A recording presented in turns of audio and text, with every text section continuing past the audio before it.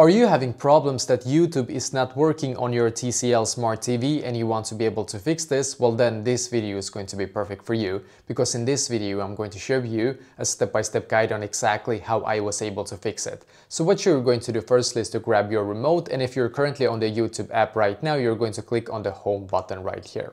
So click on the home button and you should now be taken to this page right here. So now you need to make sure that you're on the apps section right here.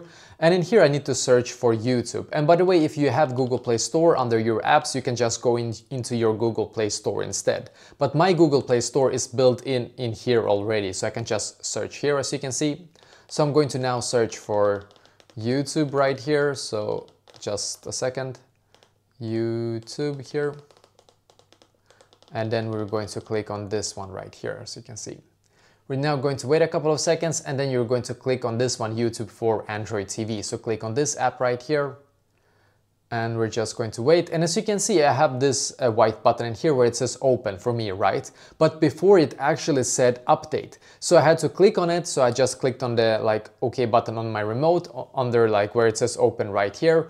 And basically after when it said update, I just clicked on it and it took me a couple of seconds to update the YouTube app, and now it says open. So that means that I already have the latest update. So try this and hopefully this is going to be able to fix it for you as well.